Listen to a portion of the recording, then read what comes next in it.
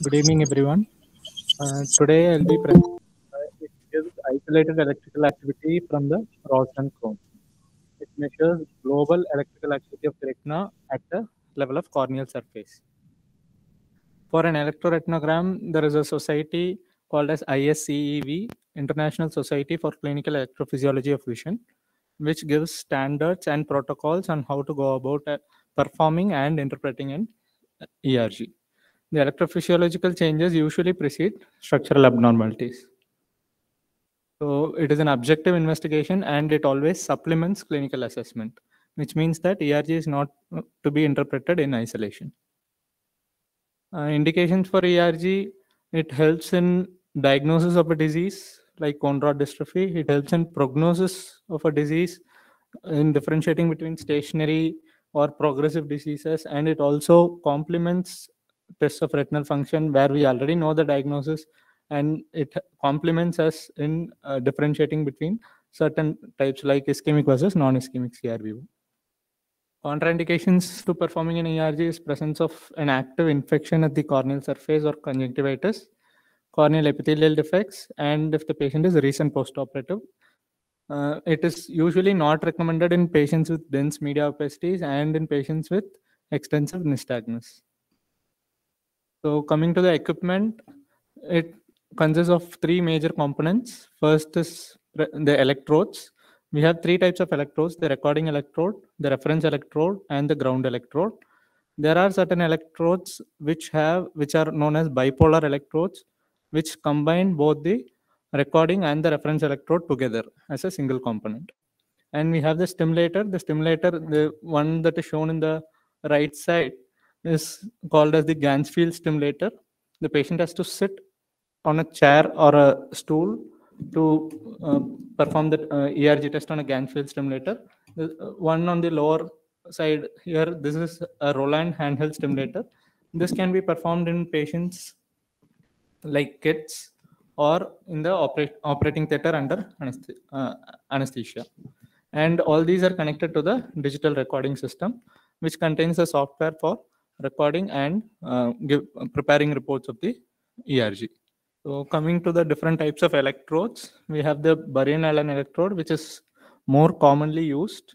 It is a type of bipolar electrode. It is available in different sizes. It is expensive and uncomfortable in the sense that it is a contact electrode where the electrode has to be placed inside the conjunctival cul-de-sac.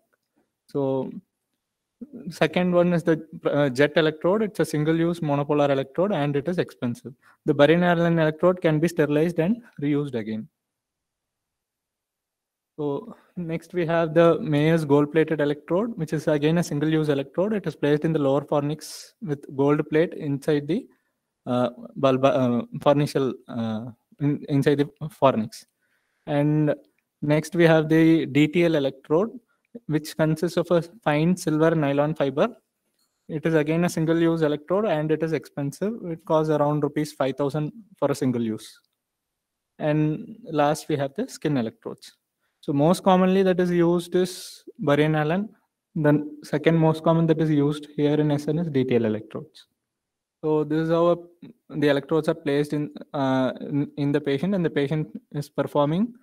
The ERG test is being performed on a patient with a Gansfield stimulator, which is present in the left side, and this is the Roland handheld stimulator, which is being performed for a kid. So, as said earlier, ISCEV is International Society for Clinical Electrophysiology of Vision. It provides standardized protocols and it also ensures that uniformity and comparability between the results of the ERG exist between different labs. Coming to a full field ERG, it is also called as a standard ERG or a flash ERG. The retinal potential is elicited by a brief flash of light, which means there are multiple flashes of light performed and it elicits multiple wavelets which are incorporated in the report. That means the report does not contain a response from a single response. It has the test is repeated at least thrice and all three wavelets are present in the report. It elicits a mass response and evenly illuminated retina, which means that is the use of the Ganzfeld stimulator. So the stimulator is placed in such a way that the entire retina is illuminated at a even rate. There is minimal contribution from the macula, and at least 20% of the retina should be affected with the disease to elicit an abnormal response. Procedure: first, the pupil should be maximum dilated. At least a minimum of 20 minutes of dark adaptation should be present before starting the ERG. And dark to light. Dark to light means the patient sits in a dark environment at least for 20 minutes. Then first dark adapted ERG is performed and light flashes from minimum to maximum intensity. So the initial flashes are of minimum intensity. Gradually, the brighter flashes are presented. What if it is done the other way? If it is done the other way, the patient can become light adapted inadvertently.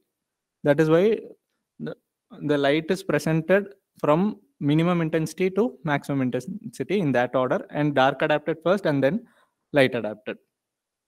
So at least 30 minutes in room light after exposure to a bright stimulus. So most of the patients that undergo ERG also undergo other forms of investigations, which includes a fundus photo or a fundus fluorescent angiography or even a normal indirect ophthalmoscopic examination before going in for the test. So there should be at least 30 minutes of gap between the exposure to a bright light and the patient starting the ERG procedure. So immediately after you clinically examine the patient, don't send the patient directly into the ERG room. There should be at least a gap of 30 minutes. And when sitting on a Ganzfeld stimulator, the patient has to fixate on a target. If the patient has an extremely low vision and if the patient is unable to see the target, just instruct the patient to look straight ahead and not to move the eyeball. This is why patients with nystagmus can have abnormalities in the report. Coming to the protocols, these are 6 standard protocols that are performed in a standard full field ERG. These 6 standard protocols are defined by the ISCEV. So first one is, here we can see all these 6 waveforms that are elicited in a report of a full field ERG. The first one is dark adapted. DA means dark adapted. 0.01 is the intensity of the flash of light that is presented. So dark adapted 0.01 candela second per meter square, or it can also be called as a dark adapted single flash rod response. So basically the patient is dark adapted and the lowest intensity light is presented to the patient. So it elicits a B wave, or I'll come to what is an A wave and B wave a little later. So it elicits one wave which peaks like this, and this wave is from the bipolar cells. It is a slow positive wave. Positive wave is we have a zero baseline, and from the zero baseline, whatever goes above the zero baseline is a positive wave, whatever goes below the zero baseline is a negative wave. So this is from the rod system. So whatever is dark adapted is predominantly from the rod system. And reduced amplitude or prolonged implicit time. Amplitude is nothing but the from the zero baseline till the peak of the wave. This is measured in microvolts. This is called as amplitude. And implicit time is the time taken for the peak to achieve. For example, from the presentation of the stimulus, which is marked by the arrow, from the presentation of the stimulus till the time taken to the for the wave to achieve its peak. This is implicit time. So there can be changes in the amplitude and the implicit time. I'll come to the conditions that are affecting that a little later. So this is the dark adapted 0.01 ERG. So coming to the next one, the second one here, we have the stimulus presentation, which is marked by the arrow, and there is a negative wave here, which is the A wave, and there is a positive wave here, and there are few wavelets here. That means it is not a single slope. there are wavelets along the rise of the B wave. So this is basically from this is elicited with a little brighter flash of 3.0 candela per meter square. So initially we had 0.01 flash. Now this is a little brighter flash, still in a dark adapted state. So 3.0 candela per meter square, candela seconds per meter square flash is given. This elicits both responses from both the rods and cone system. So we call it as a mixed response or a combined response. So as we said, there is a negative, there is a wave which is going below the baseline and B wave which is going above the baseline.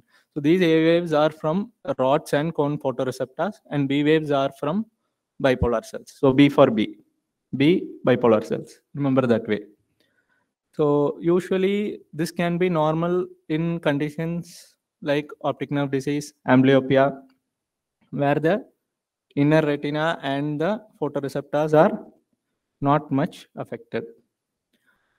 It can be subnormal in cases like early cone rod dystrophy, panretinal photocoagulation, media opacities. Media opacity is because the entire light that is presented, we are already presenting the patient with a very dull flash of light. So this dull flash of light in the presence of a dense media haze might not elicit a good response. And coming to a negative response, what is a negative response? Negative response is basically, if you see this image, the B wave is larger compared to the A wave. Okay, so usually B wave is larger than the A wave. Or if you put B by A, it should be more than 1 normally, because B is larger, A is smaller, so B by A should be more than 1.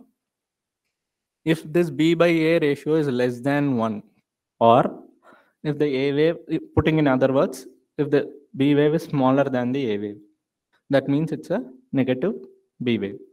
So this negative B wave is again divided into two, negative positive and negative negative. So negative positive is nothing but B wave is smaller than the A wave, but it is still above the zero baseline, which means it's a negative positive B wave. The other thing is B wave is smaller than the A wave and it is below the zero baseline. This is negative negative B wave. Okay. So coming to the next thing, which is a dark adapted 10 candela seconds per meter square response. So we have this wave here. If you see the difference between this and this, the A wave is quite larger in amplitude and smaller in the peak time. So this is again a mesopic response or combined rods and cone response or enhanced rod and cone response. A wave is again from the rod and cone photoreceptors, B wave is from bipolar cells, B for B. So here, better measure of rod photoreceptor function due to short peak time and a larger amplitude. Here, because the A wave is of larger amplitude, we can detect certain things a little early with this response, mostly of rod photoreceptors. Okay, so it is useful in patients with dense cataract. Why patients with dense cataract? Because we are presenting with a brighter flash. So even though there is a dense cataract, this brighter flash is going to elicit a better response compared to the previous two responses that we saw. And it is also useful in patients with small or non-dilating pupils. And A wave and B wave both can be reduced in dysfunction of rod photoreceptors. Sometimes A wave can be spared, but B wave can be reduced, which is post-transduction or post-phototransduction or inner retinal disease. Putting it in simple words, if there is a photoreceptor dysfunction, outer retinal dysfunction, A wave is going to be affected. If there is an inner retinal dysfunction, B wave is going to be affected. Okay, so these are the two main things that you need to keep in mind. And if there is no A wave at all, the B wave is going to be flat. Without an A wave, B wave cannot occur. Okay, so coming to the next response, which is dark adapted oscillatory potentials.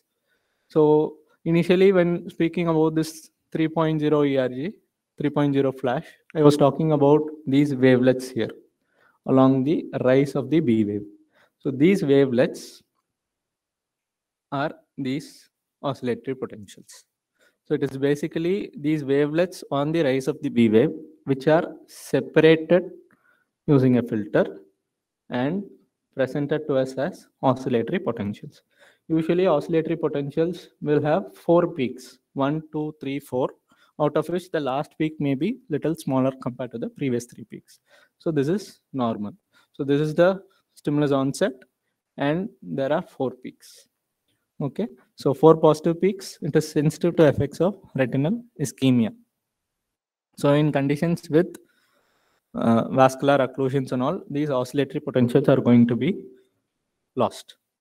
Okay, so coming to the next, which is LA. LA is light adapted. So far we saw dark adapted. So in dark adapted, we saw 4 responses. The remaining 2 standard protocols are light adapted. So we have 2 things, which is light adapted 3.0 candela per meter square and the light adapted 30 Hertz flicker. So after a dark adapted ERG is performed, patient is to be light adapted for 10 minutes in normal room light, and this light adapted response is basically from the cone system. So far, whatever we saw here, the first one was from predominantly only rod system. These 3 are from mixed response, rod and cone system. These 2 are from only cone system. Okay, so A wave is from, again, photoreceptors. B wave is from bipolar cells. B for B again. I am repeating this again and again so that it's easier for you to remember. So if you see this and this, what is the difference that you can make out? Anyone? Everything has a sharp peak. Everything is smaller. The amplitudes are comparatively smaller than these. So this does not mean that it is reduced. A light adapted 3.0 ERG normal response will have shorter amplitudes compared to the dark adapted responses. Okay, so this is normal. Again, we have A wave and a B wave. A wave from photoreceptors or outer retina, B wave from inner retina or bipolar cells. Okay, coming to the light adapted 3.0 flicker. This is basically presenting stimulus of bright flashes of light at a frequency of 30 Hertz. That means there is a rapid flicker of light and we elicit a response. So this usually is from the cone system. Why? Because the rods cannot respond to, or the rods does not recover from a bright flash that immediately after a flash of light. So only the cone system can respond in a faster manner. That is why this flash of light response is elicited only from the cone system. So why this magic number 30? This has been accepted worldwide by the after the consensus of the ISCEV. Okay, so even if you give flashes of light at 40 Hertz, we are going to elicit the same response. But this cannot be compared between one lab and the other, between one machine and the other. That is why this 30 has been a fixed number as prescribed by the ISCEV or standard. So just a summary or revision. We have stimulus A wave, which is below the 0 baseline from photoreceptors. We have B wave, which is from bipolar cells, which is a positive wave. And then we have the oscillatory potentials, which is from the amacrine cells. Nothing but along the slope of the B wave. Same thing. So coming to the waveform analysis, I already explained this in the beginning. So amplitude is nothing but the maximum light-induced electrical response, or from 0 baseline, the height of the peak. Height of the peak of the A wave from 0 baseline is A wave amplitude. But for the B wave, instead of taking from 0 baseline, the B wave starts from here. So for the B wave amplitude, it is taken from the trough of the A wave till the peak of the B wave. This is B wave amplitude. Okay, so implicit time is the time needed for electrical response to reach maximum amplitude. So this is the implicit time. So from the stimulus onset till the time taken for the A wave to reach its peak, this is A wave implicit time, and this is B wave implicit time. And then what is latency? Latency is the time from stimulus onset to response onset. So stimulus was presented here, but the wave started here. So this time is called as latency. Okay, latency is only present for the A wave and not for the B wave. Why? Because it starts along with the peak of the A wave. So there is no latency here. Okay. So next, coming to the B wave to A wave ratio, which is an index of inner retinal to outer retinal function. Normally, B wave is larger than the A wave. Okay. So the ratio should be above 1. Again, small amplitude, reduced number of functioning cells or cell death, and delayed time to peak means sick or dysfunctional cells. So right now, if I say everyone to stand up, half of you stand and half of you don't, which means the half who are sitting are still sleeping. Okay. So if I say everyone to shout something, you all think, why is this guy telling us to shout in the middle of a class? Take some time, then shout. Okay. That is the delay time, which means you are lazy to shout or you are waiting to shout. Okay? That is delay time, which means all of you are still present, all of you are still awake, but you are dysfunctional. Okay, if half of you leave out of the class, that is non-functioning or death of cells, which is going to produce a lesser response. So lesser response, less number of functioning cells. Delayed response means less functional cells or dysfunctional cells. So complication of a full field ERG, by the placement of the electrodes, patient can have corneal aberrations. So after completing the ERG, when you're reviewing the patient can say, after the ERG test, I'm having watering, I'm having irritation, burning sensation. Put the patient on slit lamp, see again, look for corneal aberrations or epithelial defects and treat it accordingly. Because it is sometimes, not for all patients, but sometimes this can occur by the placement and removal of the. So what are the interfering factors? First is age. So as the age increases, the electrical activity reduces. That is the need for age-matched normative data. So you can't compare an ERG of a 10-year-old with a 80-year-old. Though it is done in the same mission by the same person, by the same protocol, you cannot compare both. And you cannot, non-dilating pupil, what happens? The entire retina is not eliminated by the stimulator. So you can have a reduced response. Electrode-based artifacts, due to improper placement of electrodes or due to unstable fixation. You can have electrode-based artifacts which are seen as noises along the waveforms. And eye movement. Eye movement can again cause artifacts. And usually they say for refractive errors should not affect an ERG, but large uncorrected refractive errors can still show reduced responses because the entire light that you are throwing is not going to reach the retinal surface in an effective way. It is going to be blurred, defocused, everything. So next, media haze. I've spoken about media haze earlier. Effect of anesthesia. So when you're doing ERG under anesthesia or EUA, examination under anesthesia, and then you do an ERG, the response is going to be little different. If you use dissociative anesthesia like ketamine, the response is going to be different or reduced. And different machines. So you perform a ERG here, you go out, take the patient somewhere else, perform ERG on a different machine, the response is going to be different. Or you perform an ERG here, 10 years down the lane, you get a new machine, you perform ERG on the same patient again, you're going to get a different response because each machine behaves in a different way. So you should have normative data for that particular machine, for that particular age group to compare the ERG. So I think I've covered the basics of ERG so far. Now here are a few case presentations or few case scenarios which I'll be showing to understand the differences or the abnormalities that we get in ERG report a little better. So this is a patient, 26-year-old male, who came with defective vision both during daytime and nighttime. He had a vision of 3/16 both the eyes, and his color vision was defective. He read only the first plate of Ishihara in both the eyes. So, can someone say what do you see in the fundus? Whatever you can appreciate. Anyone?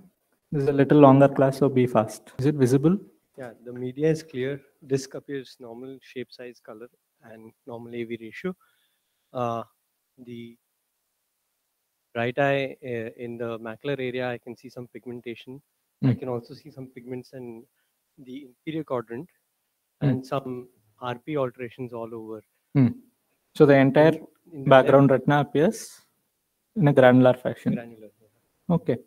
So this is the ERG of the patient. So who can interpret this for me? I presented only one eye here, but both the eyes are almost similar. If I put everything together in the same slide, everything is appearing smaller. So I'm concentrating on one eye. So if you see here, the dark adapted 0.01 ERG, you see multiple wavelets here. What are these multiple wavelets? Oscillatory potentials are on the rise of the B wave. I'm saying here, there are three waves that you see here. I spoke about these three waves in the beginning. What are these? The test is performed multiple times. Test is performed multiple times and all three are given here. And the average is taken. Okay. So we have a B wave. So is this B wave normal, abnormal? Normal or abnormal? Amplitude is reduced. Amplitude. How do you say it is reduced? We can't say. We need a normal ERG to compare. Age matched, mission matched, normative data to compare it. So compared with this, we have to see. So B wave of this is slightly maybe reduced. Coming to the dark adapted 3.0 ERG, A wave is definitely reduced. B wave is variable. Each time there is a different response. Coming to the oscillatory potentials, we have 1, 2, 3, 4. 4 peaks are present. Coming to the 10.0 ERG, compared with this, A wave is reduced, B wave is again reduced. Okay. Coming to the light adapted, this wave is not seen at all.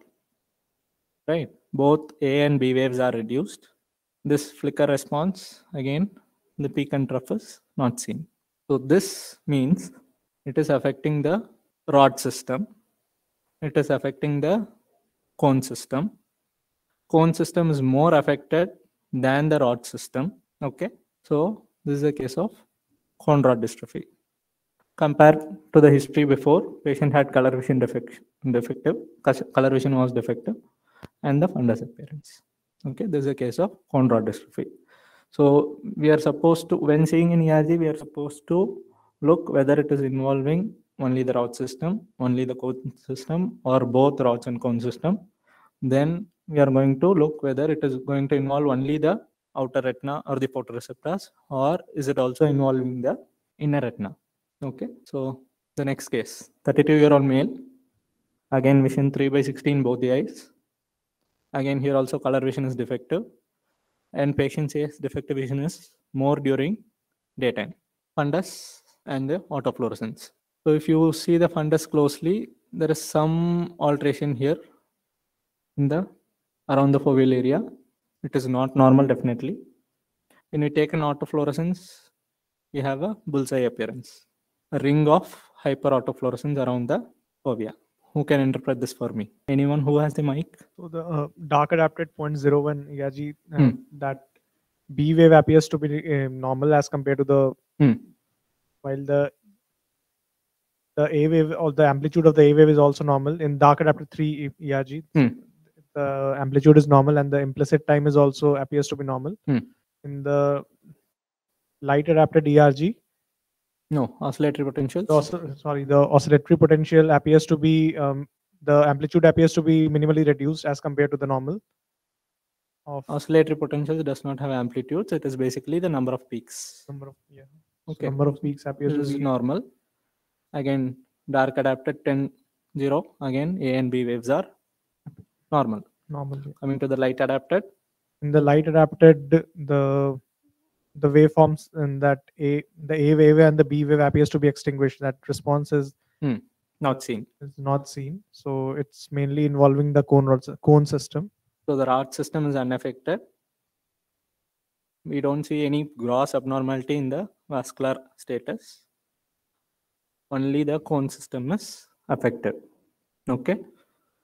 So since there is no A wave here, the B wave is not going to appear. If A wave is absent, B wave is definitely going to be absent. So this is a case of Cone dystrophy. Isolated cone dystrophy. The rod system is completely not affected. Okay. So coming to this, you will see these kind of patients day in and day out.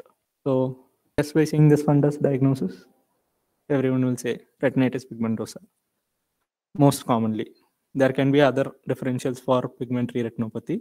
I agree, but still, most common diagnosis retinitis pigmentosa. This diagnosis, if we see closely again, there is an area of atrophy. Okay, atrophic macula or atrophic fovea with again granular appearing background retina with RPE mottling. This is also a patient with retinitis pigmentosa. And there can always be differentials for this. So ERG can help in that. What do you see here? Anyone else? So rod response or dark adapted response. No A wave, no B wave, nothing. Oscillatory potentials. Obviously, since there is no B wave, there is no slope of B wave. So there is no recordable oscillatory potential. Light adapted again is flat. So this is affecting both the rod system and the cone system, and there is no response that is elicited, which is common with retinitis pigmentosa. So if you get such kind of an ERG, it does not always mean retinitis pigmentosa. There are also other differentials for an extinguished ERG. So extinguished ERG can be present in choroideremia, can be present in retinal aplasia, where there is nothing to elicit a wave or a B wave. Ophthalmic artery occlusion. So what happens in a central retinal artery occlusion? Someone with the mic, pass on the mic. What happens with the central retinal artery occlusion? Reduced B wave. Why reduced B wave? B wave is the response of inner retina and central retina. So in a central retinal artery occlusion, only the inner retina is affected. So there will be reduced B wave and so electronegative waveforms will get. Oscillatory potentials is going to be lost. So ophthalmic artery occlusion, the entire thing will be gone. It will be extinguished. In chronic total retinal detachment, what happens in an acute retinal detachment? What is it going to be there? What is going to be there in an acute total RD?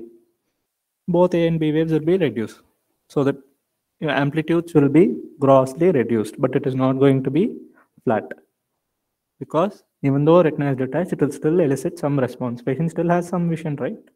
Patient still has hand movements or some vision, 1/60 vision, even with total RT, acute. So the amplitudes will be reduced, but there will still be waveforms. It is not going to be flat. So the next patient, 29-year-old female, has nystagmus and defective night vision. Patient gives a family history that elder sister also has similar complaints. BCVA 6/18 N6 in both eyes. Fundus. The image is appearing like this, but this is a normal fundus. The patient has normal fundus, nystagmus, defective night vision, family history, and 6/18 N6 vision. Differentials. Why does stationary come here? I did not give any history of stationary or progressive. Can these two sisters live in the same place? Patient can still have vitamin A deficiency. I did not give any history related to stationary or progressive. So don't jump onto the diagnosis. Okay, you can have differentials before sending the patient for ERG. So this is the patient's ERG. Dark adapted response, B wave definitely reduced. So this is affecting the rods. Dark adapted 3/0 ERG, A wave is okay. B wave grossly reduced in amplitude. It is below the 0 baseline, which means it's a negative B wave. oscillatory potentials appear abnormal. Dark adapted 10-0 ERG, again, A wave is okay, B wave grossly reduced, negative, negative, B wave. Light adapted, grossly normal. Okay, both the peaks are normal. So, what is this diagnosis? It is affecting the inner retina, rod system. Okay, patient is a 29-year-old, defective night vision. This is a case of complete ASNB. So, what is complete, incomplete are all differentiated based on ERG findings.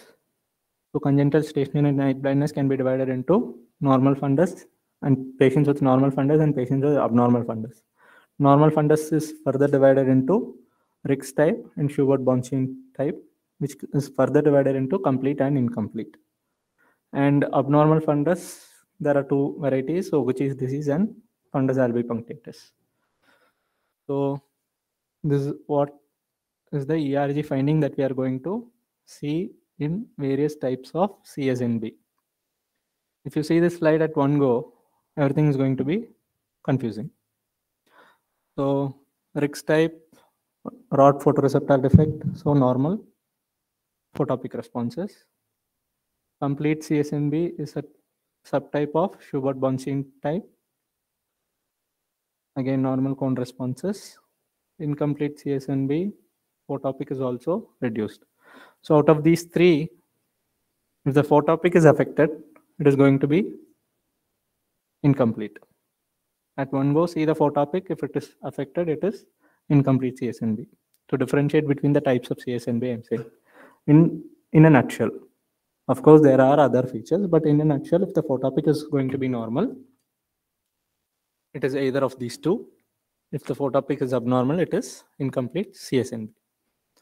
If the photopic is normal, then you see whether both A and B are reduced or A is preserved and only B is reduced. If only B is reduced, it is going to be complete, like we saw in the previous example. A wave was preserved, only B was reduced, and photopic was normal, which is complete CSNB. If photopic was normal and if the A wave was also affected, it is going to be Rix type CSNB. And if photopic is also affected, it is going to be incomplete CSNB. Okay, so if you see the ERG alone, consider this example. Photopic is going to be reduced and both A and B waves are going to be reduced. So incomplete CSNB can also be interpreted as cone rod dystrophy. Right? Cone rod dystrophy will also have photopic reduced, scotopic reduced, A wave, B wave reduced. It can happen. So never interpret ERG in isolation. Okay? So this is just an example of the differences of what I spoke before. Okay? Same thing. So this is another ERG of a patient with CSNB. I'm giving you the diagnosis. We are going to subtype this. So photopic affected, scotopic negative, negative B wave. A wave is also definitely reduced. So A is affected, B is affected, rods are affected, cones are affected. This is a case of incomplete CSNB. So coming to the next example or next case, patient is a 7-year-old child, has a best corrected visual acuity of 6/6 and 6 with color vision normal. And this was the fundus. Of course, optos is pseudocolor, but there is some abnormality here. What is it? Clue, we are talking about CSNB. So there is a golden metallic sheen that is seen from the entire fundus in both the eyes. Okay. So coming to our ERG for this patient, comparing it with normal. Single flash rod response, B wave is not that much seen. It is definitely reduced. The arc adapted 3.0, both A and B waves are reduced. B wave is smaller than the A wave. Obviously, you have to see this numbers, amplitudes. Okay, you get it in millivolts here. So you have to compare the number, whether which is smaller, which is larger. Or you can see the wavelet also say, waveforms and also see. Oscillatory potentials are normal. Dark adapted 10-0 flash. Even with the brightest flash, it is reduced. It is a negative B wave, reduced A wave. Cone responses predominantly normal. So what is this and this? Does this look abnormal to you? This has a larger peak, this has a smaller peak.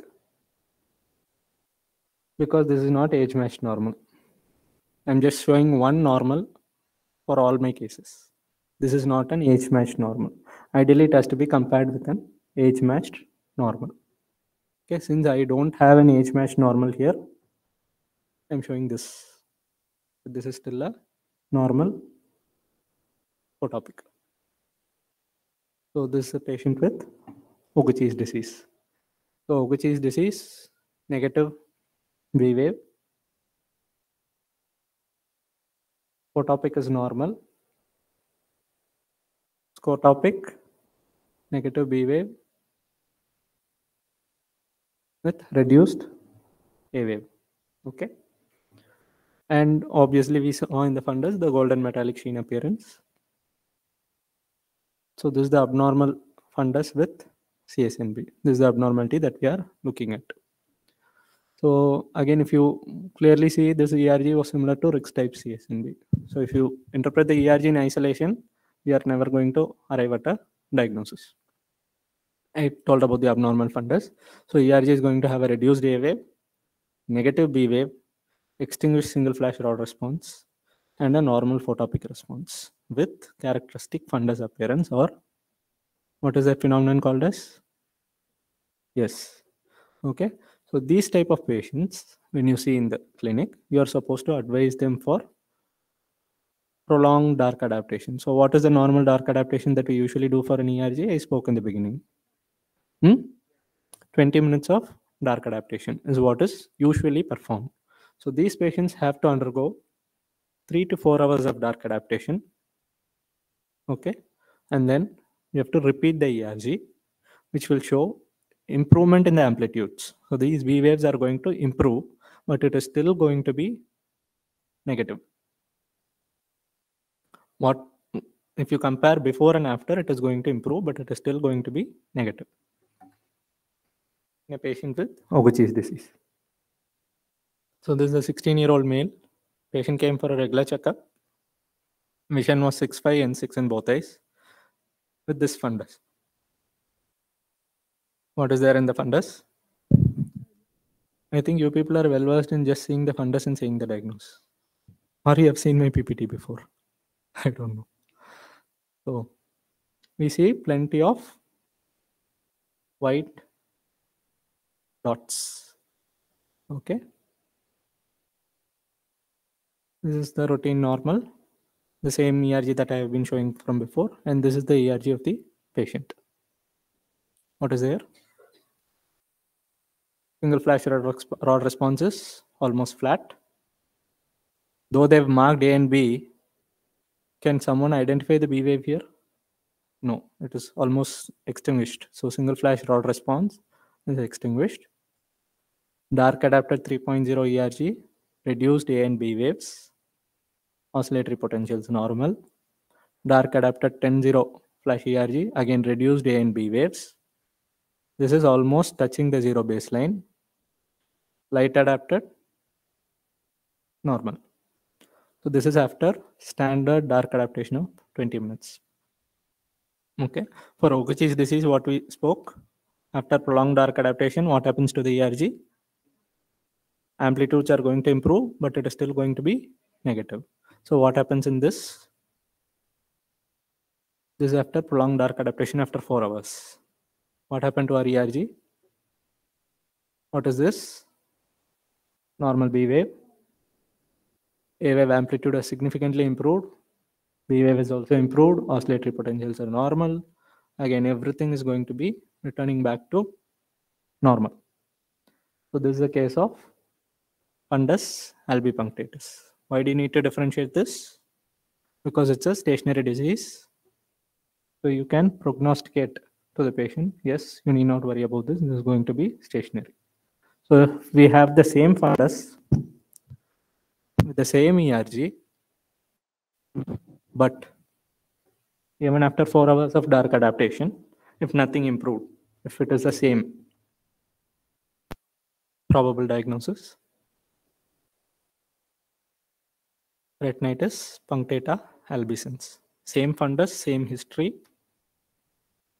with ERG, which is reduced, and even after prolonged dark adaptation, there's no improvement in the amplitudes. Okay, so this prolonged dark adaptation is not performed as a standard. This has to be requested, or only when you mention certain differentials, they are going to perform this. Okay, so you should know when to advise for a prolonged dark adaptation. So the next case, 12-year-old boy presenting with defective vision in both eyes. Fundus showed skytic changes in the inferior retina. OCT showed cystic and skytic changes in both the eyes. Vision 6/18 N6 in the right eye and 6/24 N6 in the left eye. Patient is a boy. Important to note. Coming to the ERG, again comparing it with normal. Again, for most of my cases, I'm presenting only the ERG of one eye so that it is easier to understand. So, what is here? P wave, single flash rod response, predominantly okay. Dark adapted 3.0, B wave is reduced. It is a negative B wave. A wave is significantly larger than our B wave. Okay, so B by A ratio is going to be less than 1. We have to see these amplitudes also. Oscillatory potentials are okay. Again, dark adapted 10.0 ERG, B wave is negative. Light adapted response is going to be okay. So again, this ERG is similar to incomplete CSNB. But this is a case of excellent retinoschisis. So clinical OCT and this ERG helped us in coming to a diagnosis. So the next patient, 50-year-old male, defective vision in left eye for the past 1 month. Patient was a known systemic hypertensive. Fundus, right eye normal, left eye, plenty of hemorrhages, cortical spots. Patient of central retinal vein occlusion. So with so much hemorrhages, FFA is not going to be of much use because of block fluorescence. So ERG can be complementary to our diagnosis and treatment in differentiating from ischemic versus non-ischemic CRVO. So coming to our ERG, what is there? What is there? Oscillatory potentials are lost. It signifies there is some vascular component or ischemia present. And again, both rods and cone system is affected because the entire retina is affected by CRVO. So both rods and cones are affected. Both A wave and B wave are affected. Okay. This is a case of ischemic CRVO, central retinal vein occlusion. So 60-year-old male, history of trauma with a metal wire 1 year ago. What do you see here?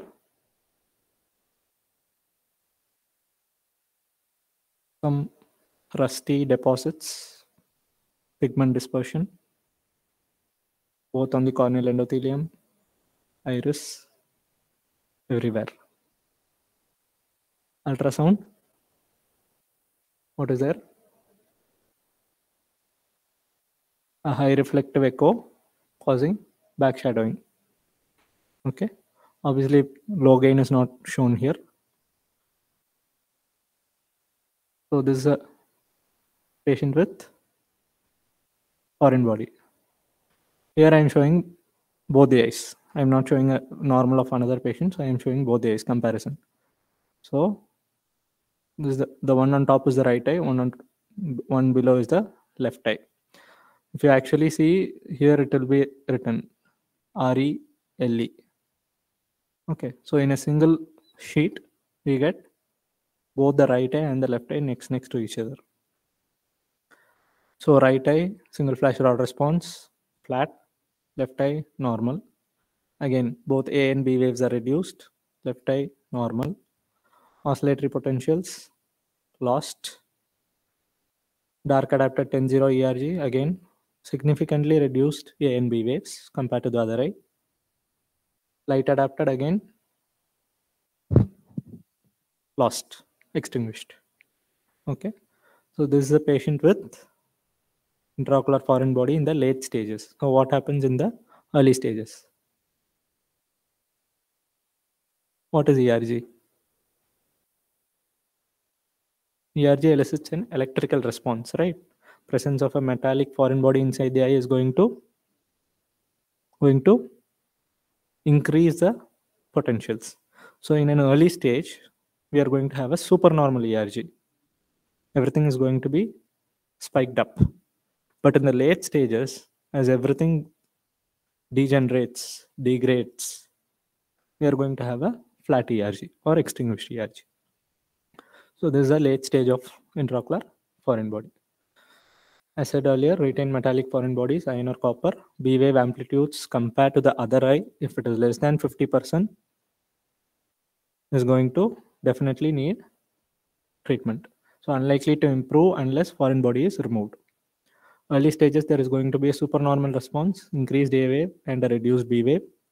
And late stages, there is going to be a flat ERG. Okay. So coming to the next case, 52-year-old male, complaints of nyctalopia for the past 8 days. 52-year-old, 8 days night blindness or nyctalopia. History of jaundice for 1 week. Patient is a known alcoholic since many years. Recently diagnosed to have alcoholic liver disease. Fundus. Any abnormalities in the fundus? Fundus is normal. Autofluorescence, normal. So acquired nyctalopia, ERG. What happened to the cone responses? Grossly okay. Rod responses significantly reduced. Okay. This is a patient with vitamin A deficiency. Okay. So serum vitamin A levels was significantly reduced. Patient was diagnosed with alcoholic liver disease, cirrhosis. So the vitamin A stores were depleted. Patient had vitamin A deficiency, and he then developed nyctalopia and then presented to us with acquired night blindness. So this was before treatment. After starting the patient with oral vitamin A supplements. This is 3 weeks later. ERG has completely become normal. Okay. So limitations of ERG, if less than 20% of the retina is affected, patient can have a normal full field ERG. Okay. So patient can be legally blind. What is legal blindness? Less than 6/60 in the better eye. Okay. So patient can be legally blind with a normal ERG. Patient can also have an extinguished ERG. There's a spelling mistake there. A patient can have an extinguished ERG with a vision of 6/6. Okay. So I have not covered ISEV approved extended protocols like dark adapted or SCON, photopic on off, photopic negative response. These are all certain extended protocols that are approved by the ISEV, which means ISEV did not give these protocols in the beginning. There are multiple people, researchers who started performing this and then got the approval from ISEV for these extended protocols. So these extended protocols have not covered in this class, and multifocal ERG I have not covered in this class, and pattern ERG I have not covered in this class. So multifocal ERG is basically for the macular area and predominantly the cone system. Pattern ERG is mainly for the specific macular area. Extended protocols are supposed to be used for specific certain diagnosis, where you want to confirm the diagnosis. You perform certain extended ERG extended protocols along with the normal full field ERG. So take home points when you see an ERG. Before seeing an ERG, see the patient, see the findings, correlate other clinical findings and investigations, then come to ERG. When you see an ERG, grossly observe whether it is affecting only the rod system or cone system, or if it is a pan-retinal disease. Next, identify whether it is the photoreceptors or the inner retina, which area is being affected. Then, based on the implicit time and the amplitudes, you will know whether it is a dysfunctional or reduced functional cells, which means if a patient who has undergone PRP, 3 sittings of PRP, goes somewhere else, comes back to you, they have advised ERG, stating that there are some bony spicules in between the PRP marks. You do an ERG and you get reduced amplitudes. What does that mean?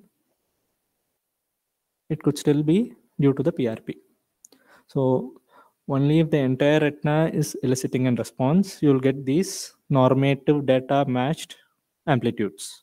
If you are ablating the retina with PRP, most of the cells are dead there. That is not going to elicit a normal amplitude ERG. So the amplitudes are going to be reduced in that patient. So always correlate clinically whether this reduction in amplitude is correlating with my disease or my differential or not. Okay, so compare with age-matched normative data. Never interpret in isolation and have differentials before advising ERG, and which I have been saying from the beginning, clinical correlation.